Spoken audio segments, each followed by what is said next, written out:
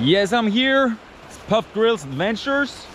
We went out in Ersfjorden, late August. We were tenting and walking for 3 days. I've been going around for 6 hours, traversing the fjord. Hard, big boulders. It's up and down. You don't have one easy step to take. You gotta be fully concentrated. Me myself, I had a bad fall. Håkon had a bad fall. But now we're here at the camp. The guys have been having a little bit of a skinny dip in the ocean, the fjord. Can you imagine the surroundings? Doesn't really get any better than this. So now it's time for coffee and a proper break.